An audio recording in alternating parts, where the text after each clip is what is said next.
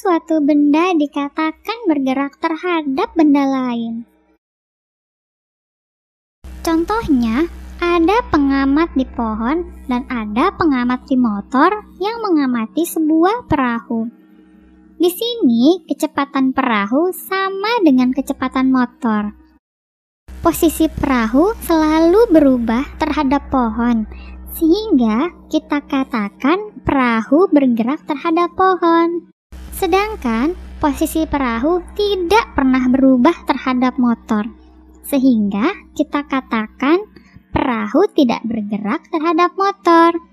Jadi, suatu benda dikatakan bergerak jika posisinya senantiasa berubah terhadap suatu titik acuan tertentu. Sampai jumpa.